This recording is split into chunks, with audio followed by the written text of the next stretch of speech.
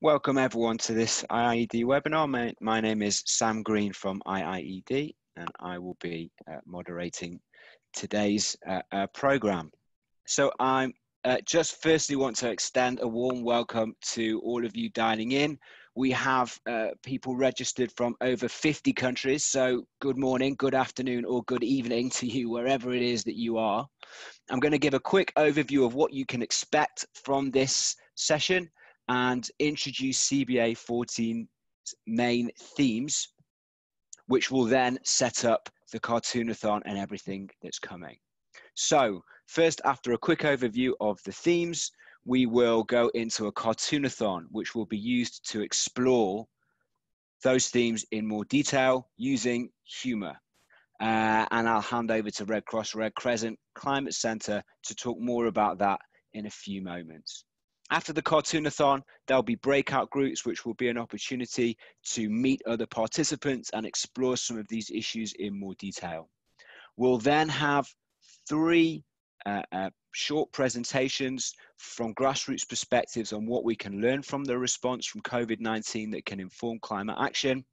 There'll be a little bit of time for a Q&A, and we'll finish with an overview on the road to CBA14, what you can expect between now and then, and some details on how to find out more about the program and how to register. So turning now just towards CBA14's themes, and these draw on our previous years of three main themes that broadly reflect the Paris Agreement's means of implementation, and I'll talk through these in turn. The climate finance theme will look at how public and private sector finance can be accountably and transparently mobilized to scale up climate action while remaining inclusive. And this year in particular, we'll look at how we take small funds that are delivering climate finance and incubate them and grow them so that they can get to scale. We really want to explore how we can address the missing middle of climate finance, the gap between small, innovative projects to large-scale programs that can benefit the most vulnerable at scale. The adaptation technology theme will explore how to bring about adaptation at national level and be integrated through policy and finance.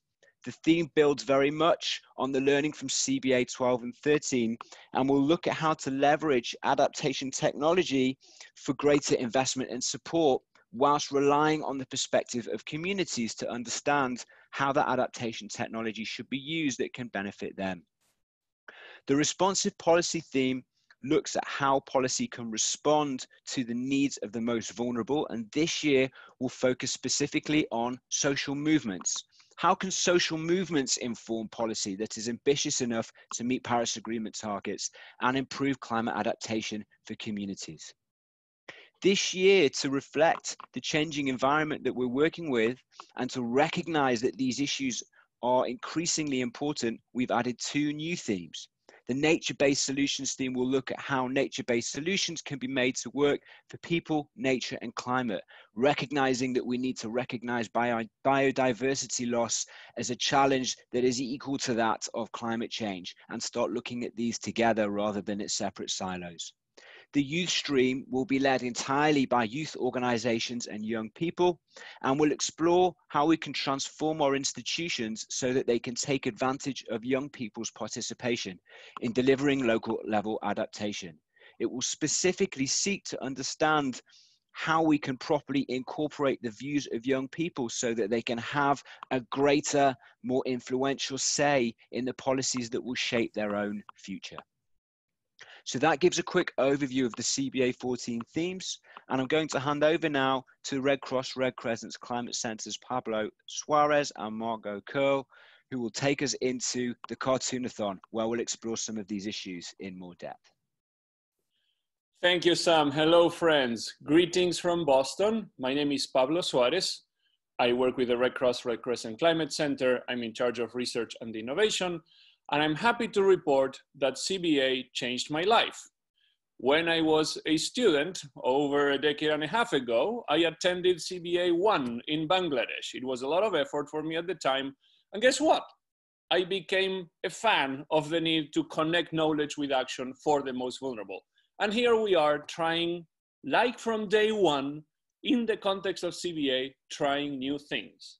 In this session, we are going to try something unconventional. I am now pushing buttons. I hope that you can see the introductory slide on harnessing humor to address climate risks. What we're going to do first is invite you to think, what do you think of when you think of humor? What words come to mind? Please go to the chat function on Zoom and everyone type one word that you think of when you think of humor. Go. And as you think of that, what is it that you think of when you think of humor? I can tell you the words that have most often come to mind. All right, some people are annotating. There's fun. These are the words that I often hear. Fun, laughter, comedy, comics, smile, and joy. Smart is probably the only word in there that maybe seems to have a connection between what we do in community-based adaptation and humor. Now, did anybody think of the word death? It turns out when I was beginning to work with professional humorists, including Bob Mankoff, who is best known for his work at the New Yorker magazine, Bob looked at me in the eye, and when I asked him, what do you think of when thinking of humor? He said, death. And let me share one cartoon that matters. This is the way I see our current situation. It may look like it's a normal day. We're doing what we normally do, sit, read, converse, but things are changing, and that change can be gradual until it is fast and abrupt. And things can become turbulent and very problematic. Now, the original caption of this cartoon said, we've got to talk. Unfortunately, in most events that involve climate change in general and community-based adaptation in particular, we are still learning how to have conversations. I have attended every single one UN climate conference since 2004, 17 consecutive UNFCCC COPs. And this is what they look like. Thousands of people for 2 weeks sitting down and listening to boring talks, with luck having insufficient Q&A. How much fun do you see in those events? I anticipate that the absence of joy correlates with the absence of progress in community-based adaptation. What can we do to make things richer, to make things more engaging, to make things more fun, because fun is functional for what we need to accomplish? Check out this cartoon. A traffic jam, cars are not moving forever, and the passenger says to the driver, try honking again. Well, guess what? If you honk in a traffic jam, you're not going to go anywhere. Nothing will change. I like this cartoon because it speaks of the problem being in the system. The problem will not be solved by honking. The problem is closer to where we are, the audience. We have to change something. We have to unclog. We have to reimagine. We have to widen the highway of our thinking and our action. We keep honking messages. Gender is important. We need to engage youth. Nature can be part of the solution. More money is needed. You've heard Sam talk about those 5 themes. This time, we're going to invite you to do something unconventional using humor, cartoons that were made intentionally for this event, so that we can explore how we, CBA community, have been stuck in our message and what can we do to come up with new ways of thinking. This is one example from one of our cartoonathons, the last one we did face-to-face before coronavirus paralyzed interactions. This is Madam Deputy Minister of Finance of the government of Afghanistan, looking at that same cartoon and annotating with other peers, including from the World Bank. And they wrote, let's create a project like the other one that we did last year, which also failed. You can see candor emerge in the context of humor. And you are going to have that opportunity. You will be able to have candid conversations about what matters to us all. Getting to near the end of my slides, these are the words that professional cartoonists think of when they think of humor. Of course, they also think of laughter and fun and smiles, but they look at the causes of humor: tension, conflict, risk, danger, contradiction, ambiguity. What can go wrong, context, out of context. You will see in the cartoons created for this event that our cartoon artists have explored the 5 themes with a new angle, inviting us to notice those things that are under the hood, those things that underlie the reasons why we don't have as much progress as we want. I wish you successful explorations and conversations. It will be new, it will be intense. These are the 3 artists that have supported our work: Emily Flake, Pat Burns, and Rebecca Rivola. You will see their cartoons, but also they will be working live, creating new cartoons, adapting them based on what comes from our conversation, from your feedback. So thanks again for the opportunity to join yet another CBA event, and I will pass it over to my dear colleague, Bettina. Bettina, over to you. Thank you so much, Pablo. And I also want to say, Pablo, I think CBA is also important because this is where we met many, many years ago doing our first out of the box session. So it's really, really nice to be here with all of you. We would now like to invite you to view in a gallery as if you would walk into an art gallery, walk with us into our virtual gallery and look at the suggestions of the cartoon artists that they have shared with you. If you can open your internet browser right now, and please, if you have the choice, open Google Chrome or another browser, maybe not Safari, and type in ce.goodfocus.net. We can also put that in the chat, ce.goodfocus.net. And if you can then, and if you can click next, Pablo, if you can then type in the following. The event code is CBA14. If you can type in CBA14, your email address that we'll only use to make sure that we know who is entering, and that you have a unique identifier and the name that you'd like to be displayed. And then click login. And next, Pablo. While you're doing this, you'll be able to see the cartoon drafts. These are draft cartoons or rough cartoons that have been suggested by the artists that actually engaged with this, with the thematic, with the topics. And here you can see at the bottom there is a blue field here where you can add some comments. Please add some comments, and Pablo, if you can click next. Then press the button here at the bottom that says submit, and you'll get a confirmation that your comments has been submitted. Then you can add more comments if you would like, or otherwise click next. There are a number of cartoons. There are quite a few. So please scroll through all of them, comment to the ones that you would like, and skip the ones that you feel speak less to you. So we can have a comment on all of them. I think, here we go. Enjoy the gallery experience. You have only 6 minutes. So enjoy this now, and then you'll be able to see everyone's comments afterwards in the viewing. All right, we're ending the comment phase. You can still view the cartoons. We would now like you to submit your last comment, and we will stop the solo gallery for now.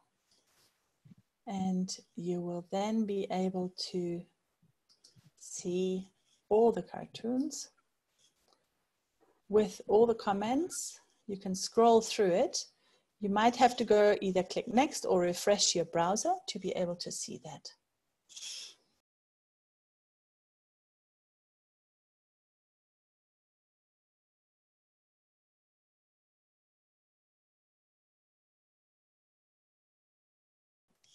What is going to happen now is that after we view the comments, the cartoon artists who are also on this call are going to have a critical look at your comments, your suggestions, and will then be able to see if they can adjust one of their cartoons to reflect some of the comments that you have shared.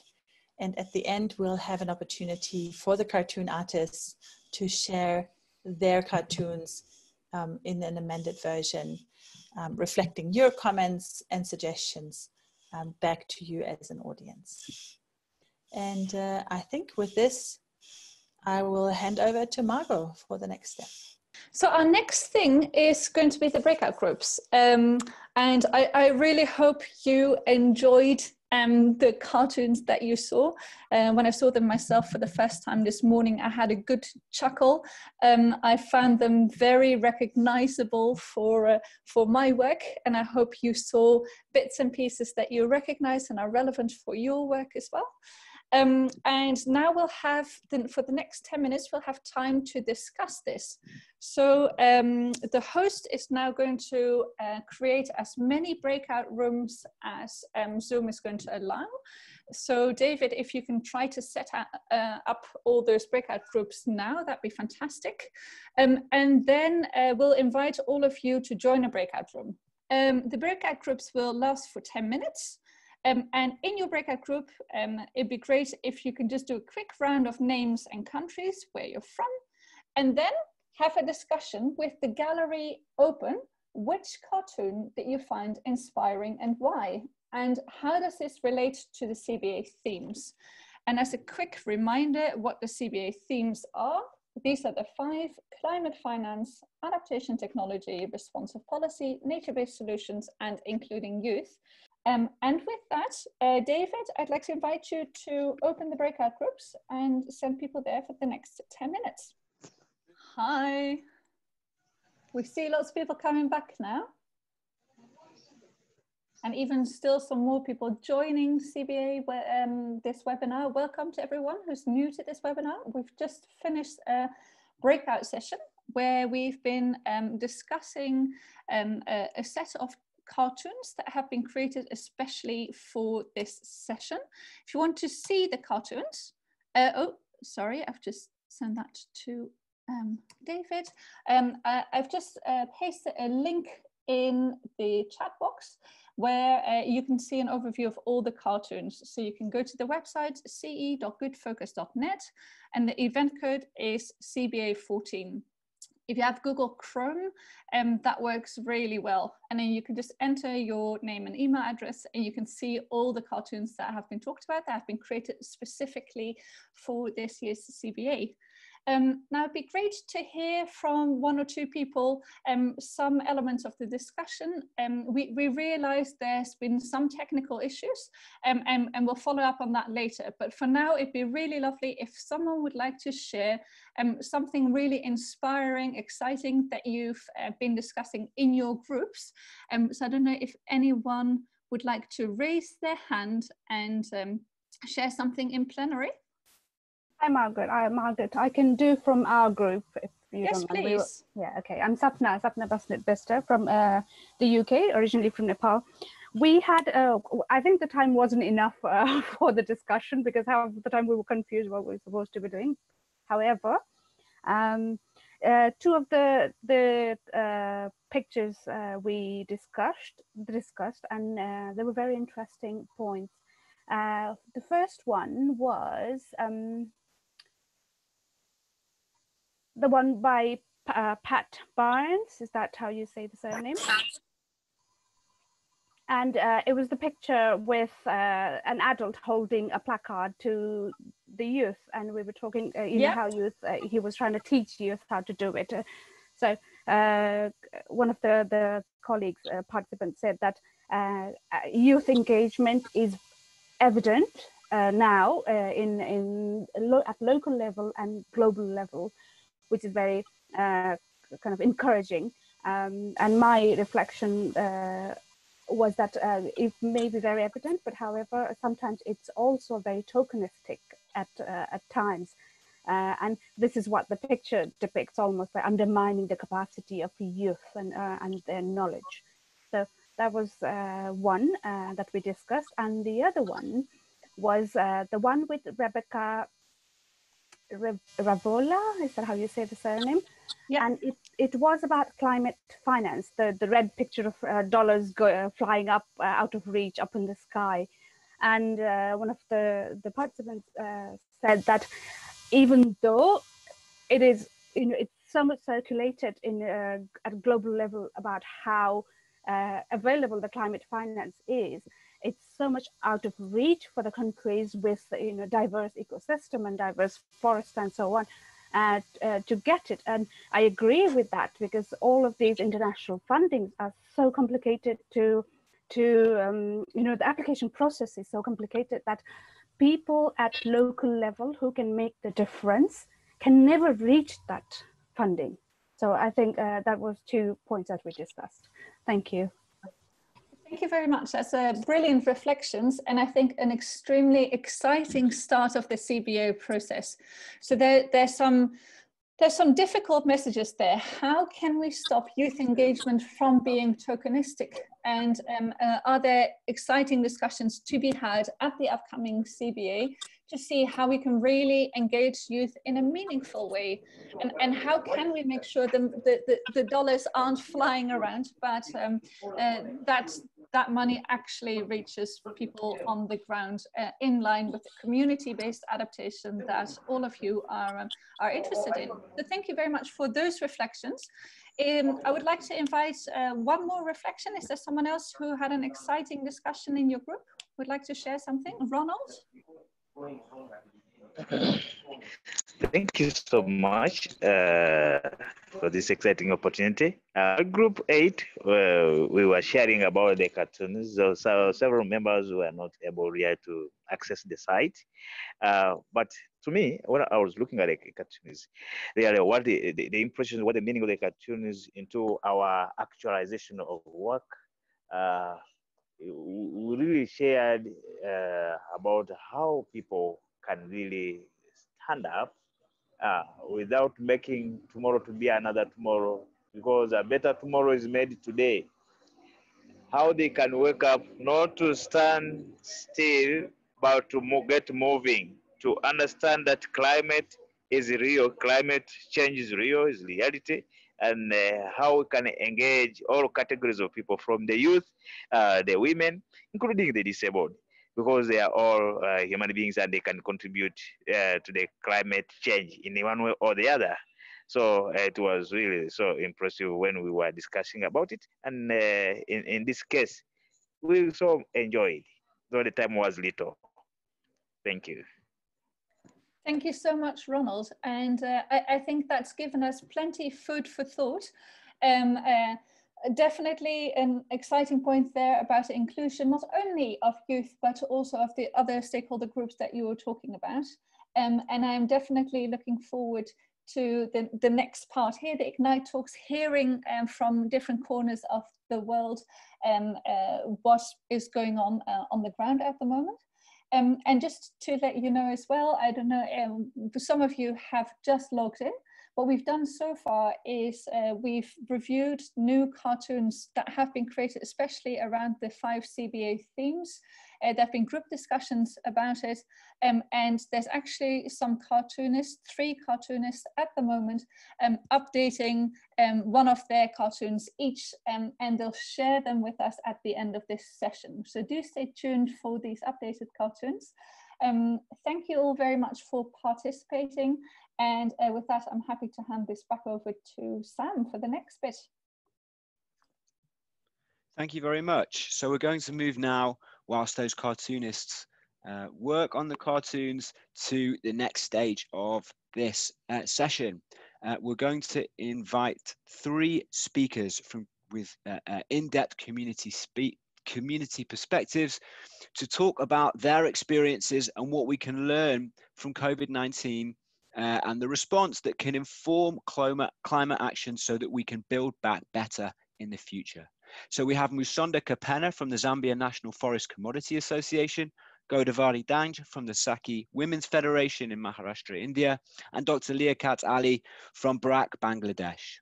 So I'm going to go straight over to Musonda Kapena now to give her perspective from Zambia. So over to you, Musonda. Greetings, everybody. My name is Msonda Kapena, and I'm representing the Zambia National Forest Commodity Association. We're based in Lusaka, Zambia. We work with a lot of forest and farm facility producer groups. And I'm here to make a very short presentation on how we are coping with COVID-19, looking at nature-based solutions. So a brief synopsis on the African continent. Africa is the home of 25% of the world's remaining rainforests, but they are quickly disappearing. And on top of that, we have, as a continent, 70% of the population depend on forests. Their sustenance is forest and woodland based. It has been from time immemorial. We've suffered quite a lot of climate change, and it's already impacting on Africa's forests, on our biodiversity, and also it's affecting people's livelihoods. Looking at the land use change and the increase in the population that is there, and all this is contributing to the greenhouse emissions. So as an association, we are cognizant of the fact that there's urgent need to manage the natural resources better, and especially in this advent of COVID and other diseases. How do we then go back to the forest to find solutions that would then mitigate not only the effects of COVID-19, but also the effects of climate change, which have been brought about, looking at how much forest cover we have lost. So as a country, what we have done through the association we are working with is that we are supporting forest groups. Forest groups are those communities which live within forest areas and survive mainly on the resources that are from the forest. And most of these produce are like the forest herbs. Forest herbs for a long time have been used indigenously as medicines and as a food supplement. And also we have had a lot of practices around the ancient ways of steaming diseases out of the body, or steaming the body with infusions of herbs so that our immunity is boosted. Then on top of that, we incubate community-owned businesses so that they are able to engage in a diversified value chain, which would then still rely on the biodiversity of the forest, but then feed into local and regional and national value chains.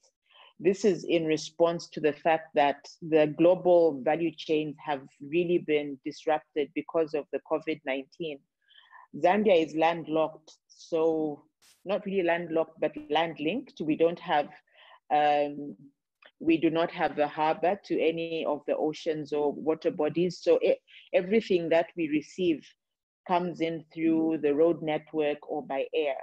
And of course, as we may all know, road traffic is easier and cheaper than air traffic. But right now, a lot of our neighbors' borders are closed because of the lockdown.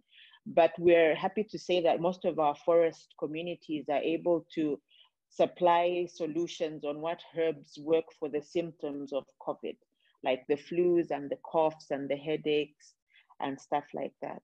So as an association working with the community forest groups, we are also promoting the consumption of eco-friendly, climate-smart and diversified local products, such as the foods. We eat a lot of forest fruits, we eat a lot of mushrooms when they're in season, we consume a lot of indigenous herbs, and also we've actually found out that there's a lot of other forest products which are used in India and China and around the world, which we have in our ecosystems, which are actually useful in mitigating the health and economic aspects of the COVID pandemic.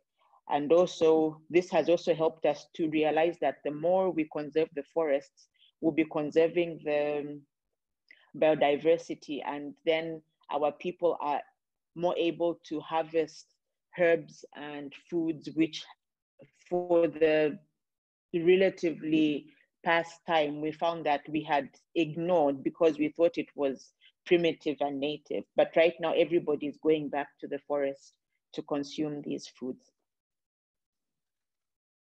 So from the pictures, you can see that there's a lady who's crushing seeds. What she's doing is she's extracting mongongo oil, and the other lady was showcasing what they have as a forest group.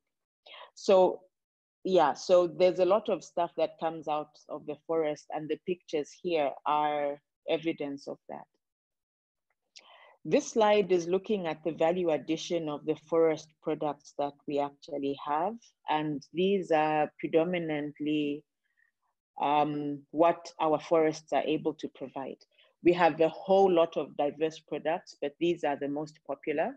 In the first picture, you can see that we have baobab as it exists on the tree. The second picture shows the raw fruit and the seeds inside of baobab. The last picture shows the various products that can be made from baobab. So traditionally, most people do not really find it valuable or interesting to eat the raw fruit, mainly because they think it's from the village and it's native. But we've experienced quite a lot of turnover when we've added value and repackaged these products into more desirable packaging with nutritional information and of course expiry dates. So through the support of ZNFCA to our community members, we're also able to support the landscape approach, which ensures ecological resilience and watershed management. So a lot of the rural areas have better and sustainable access to food, to fuel, to forests, to medicine, and water that are important for their continued livelihoods and health. It's important here to note that we really haven't received any reports of COVID from the rural areas. We're receiving a lot of high numbers on infection and unfortunately deaths from the urban areas. So the question we have is, what are the rural forest communities doing right, which we are not? Then also through the association, we've been able to lobby and advocate for the rights of local communities, looking at this indispensable foundation for empowering them also to cope on the COVID-19 impacts. Just 1 minute left, Musonda, if that's okay. Okay, thanks. Thank you. And also how we can assist them to champion nature-based solutions against climate change. So what we're seeking is more investment in supporting the community-based organizations whose knowledge we need right now. I know that there's a lot of academic and intellectual knowledge out there, but then at this point in time, we need to also go back to the forest communities and tap into their indigenous knowledge systems to find out what they have been doing right, which we could then add value to and package for mitigation of not only COVID, but all these other environmental problems and climate change impacts that we are suffering right now. So thanks a lot. I think my time is up. I hope you've enjoyed the presentation. Thank you very much, Musonda. And I should add that if anybody has questions, please do post them in the chat. We won't have much time for questions, but we will save the transcript and we can also share those questions with the speakers after the session so that they can try and feedback in a different way. So we're going to go now to a recorded video from Godvari Danj. She is on the call and will be able to answer any questions or hear any feedback from the comments that you're making in the chat. So, Becky, if you can trigger that video now. Thank you. Namaste. My name is Godabri. I am Secretary of the Sakhi Federation in Maharashtra, India, and a member of the Huairou Commission. Before women were organized, they never stepped out of their homes. After the 1993 Latur earthquake, Swayam Shikshan Prayog organized grassroots women into SHGs and supported them to come forward as leaders who participated in community development.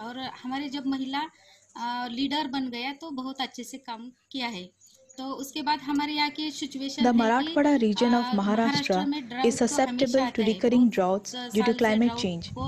Drought has severely affected the food, nutrition, and livelihood security of communities.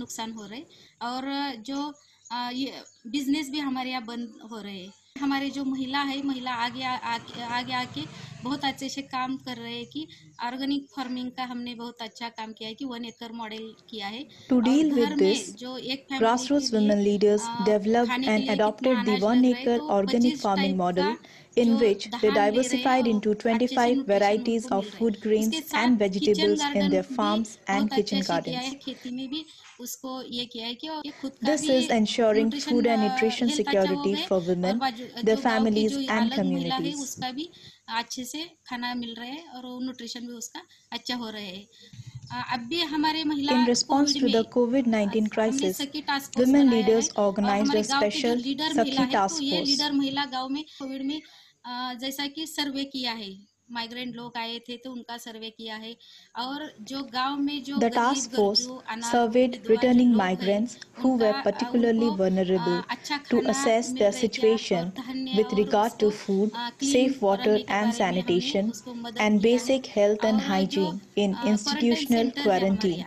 And we provided information and counseled those in distress. Toilet साफ सुथरा है क्या, ये सब देख के उन्होंने अच्छा जाके मॉनिटरिंग किया है और उधर के लोगों को अच्छा मानसिक समाधान दिया है। जो लोग हैं माइग्रेंट लोग शहर में रहते थे पुणे बॉम्बे से, वो गांव में आए हैं और गांव में आने के बाद उनके हाथ में कुछ भी काम नहीं था, who returned from cities such as Pune and Mumbai had lost their jobs and didn't have enough food to eat. उनके साथ बात किया और उनके पास कौन सा स्किल है। Women leaders worked with these migrants to understand their skills and then set out to match their skills with work opportunities.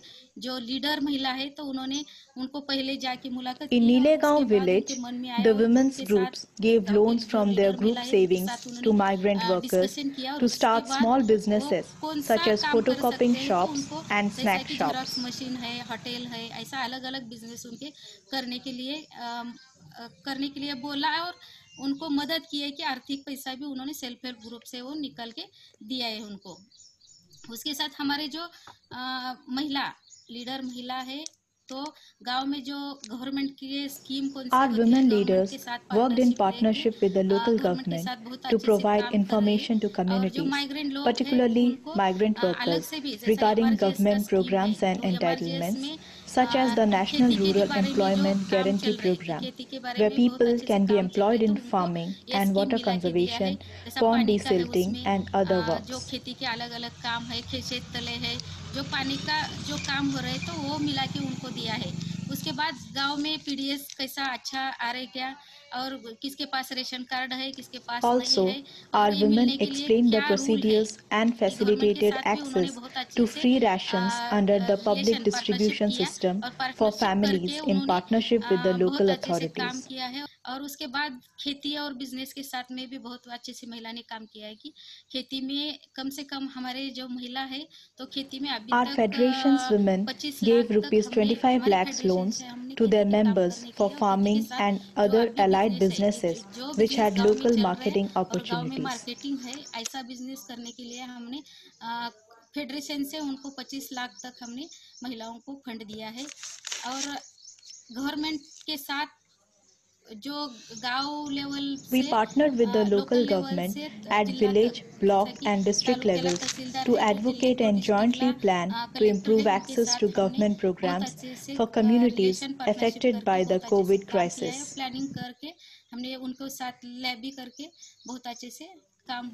Our message is that being organized, having a strong grassroots network and our robust partnerships with the local government allowed us to deal with the COVID-19 crisis and help our communities and the migrant workers.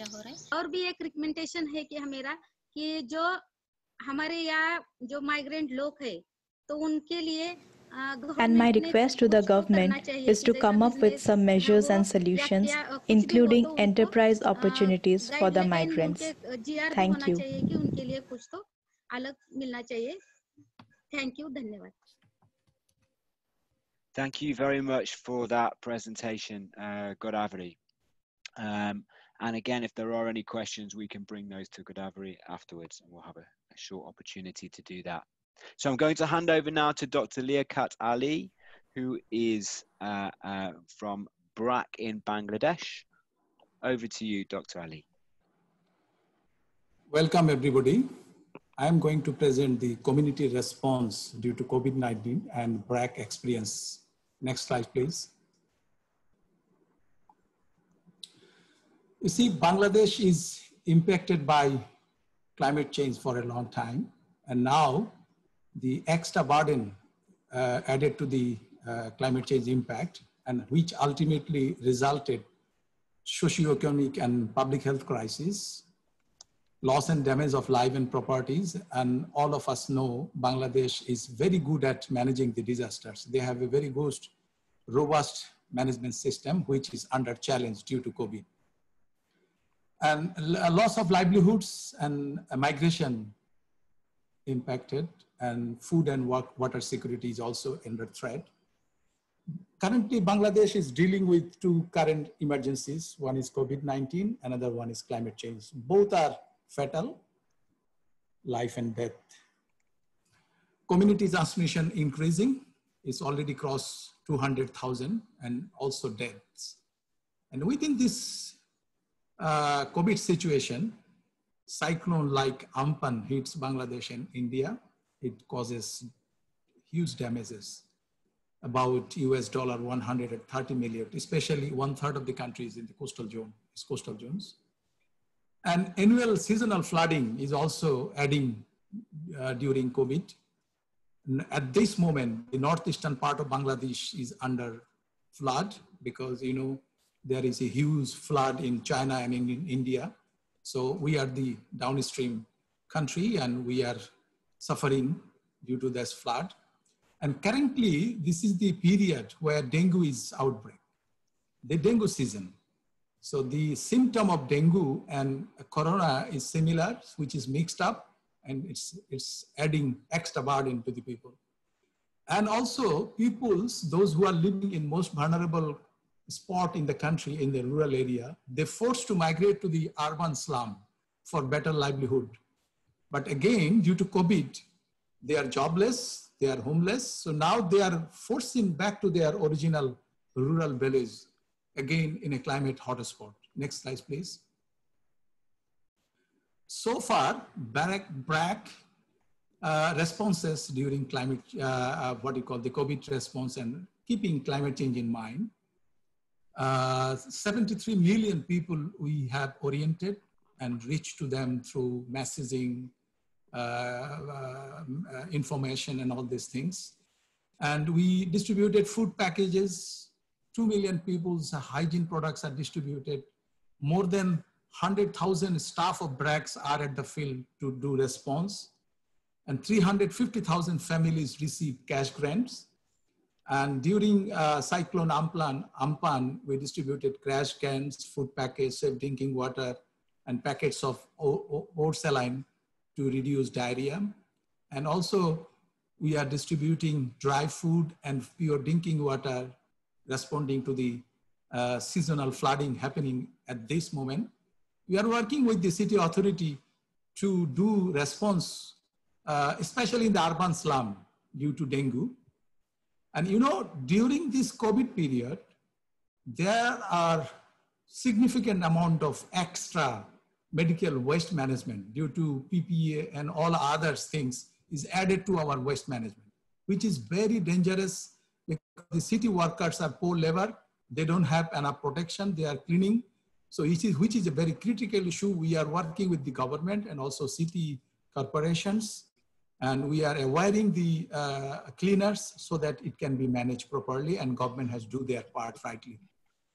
The community-driven management models, BRAC practicing in the slums, shows us community leaders are the main responder during COVID, and they help the community better. Next slide. So I'm just briefly describing some of the approach in respect to climate change we are doing during COVID. Is we prioritizing climate center most vulnerable population, like the urban slum and also the rural vulnerable pockets. And we are interested in really, we found the integration and collaborations during the COVID is the more vital things, because health issue, maintaining the social distance, maintaining the wearing the mask, hand sanitizing, and doing things in extra way need extra money. And also monitoring and quality has to be maintained, because we are not frequently going to the field. We have to rely on local government institution and the community leader we have identified. They are the center, they are the crucial. And implementation of climate adaptive smart agriculture, because we have to make a balance between life and livelihood, because we cannot compromise a livelihood with the life. Both are important. We have 1 minute left. And replicate some very small scale resilient housing come shelters, because in Bangladesh there are a huge amount of cyclone centers, but these are very small low cost housing shelter we are doing at the cyclone prone area. And implementing context specific very water solutions like movable hand washing device for the public places as well as for the slum, maintaining social distance and promoting climate adaptive alternative livelihood models. I think you have already heard of some of them. We gave some livelihood support to the poor, vulnerable people living in the slum, also the climatic vulnerable spots. Next slide. Thank you very much for listening. Thank you very much, Dr. Liaquat. That's been really interesting. And some of the things that have come out from the presentations, for me at least, the role of indigenous knowledge, the role of nature-based solutions, and ensuring that livelihoods are resilient enough to withstand the different kinds of crises. It's also been particularly interesting to see how central communities and community members have been to organizing local responses rather than relying on larger organizations externally. Now, I am aware that I promised a Q&A, but we're also running out of time. So what I'm going to do is continue to encourage the very healthy looking discussion that's happening in the chat box. If you do want to ask questions to the presenters, please do put those in the chat, and the speakers can respond in the chat box. But for now, I'm going to hand over back to Margot, Bettina, and Pablo, who can introduce the live updated cartoons from earlier. Thank you. Greetings, team. It is a very interesting feat to see all of us across continents trying to have a CBA experience despite the distance. If you could stop sharing screen on your end so I can soon begin to share screen on my end. Thank you very much. So, friends, we are having a virtual experience of community-based adaptation, and there's a lot of learning we have to accomplish, right? We know there are different levels of technology, different levels of familiarity, different bandwidths, and so on. We see all these questions coming through the chat box. We want this to continue being alive. Remember, this session is a taster session for what will follow. I am going to share with you 3 of the cartoons that were created by the artists. Let me see, this is now the part where I have to push buttons and I am capable of messing up. There we go. So let's see, share screen, Firefox, share, and let's hope this works.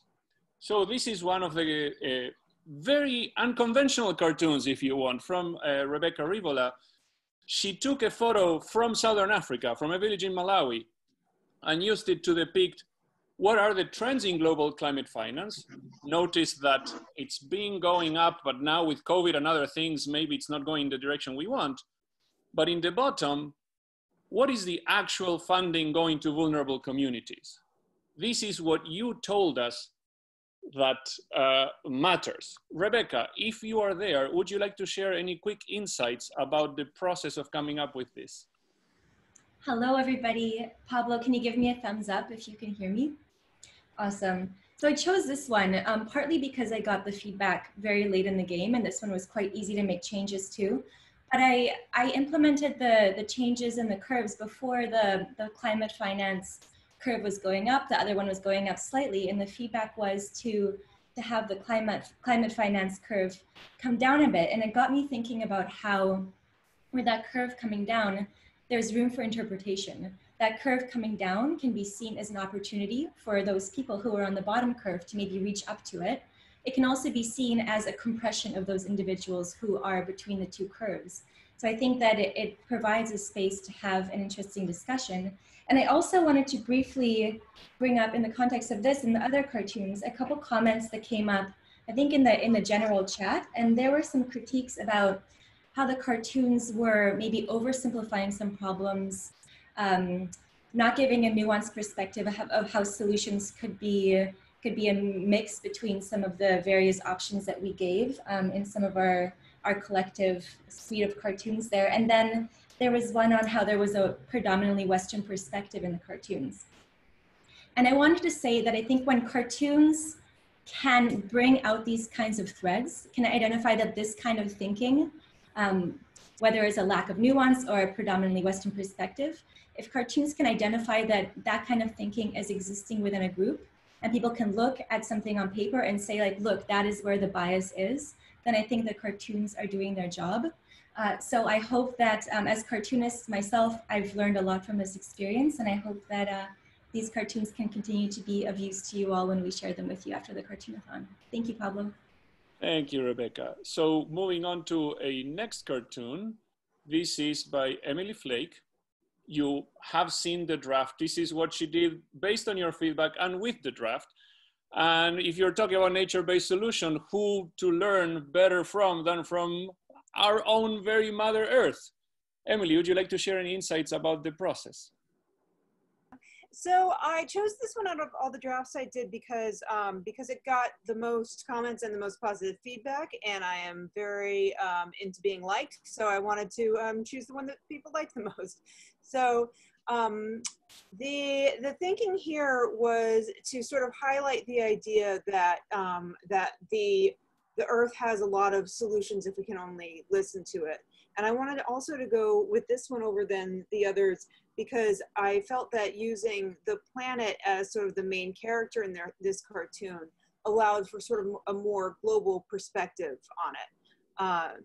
So yeah, I thought the feedback was very helpful, and I liked the process of hearing all the things people were bringing to the viewing of these cartoons that I myself would have missed. So I thought this was great. Thank you, everybody. Pat Burns, funding stream. Guess what? Money is coming, but then it doesn't get there where we need it. If only we knew. At the community level, we need to acknowledge that this is happening at all scales, and we claim there's a problem, but we need to be a better part of the solution. Pat, would you like to share any thoughts about this? This one, I think the thing that I appreciated the comments, but somebody made the suggestion. My original didn't have a waterfall at the beginning, and there was this gap there that I always felt was not quite right. But the waterfall, I felt was a really strong suggestion because it seems to resonate with people. Say we see this gushing of funding, and then what does it turn into? Because of probably all the inefficiencies of